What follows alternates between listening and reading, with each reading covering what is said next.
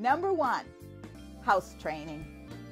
So when your new puppy comes into your home, we need to have a crate with a divider, that it's small enough with the divider that your puppy does not want to soil his crate. Second, we need to have baby gates. Baby gates to go across the doorways so that your puppy does not have access to your whole house. And third is a puppy pen. Puppy pen where your puppy can be safe when you can't watch.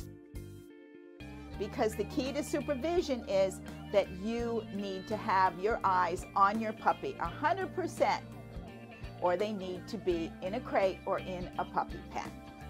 You need to be very consistent about how you are house training your puppy.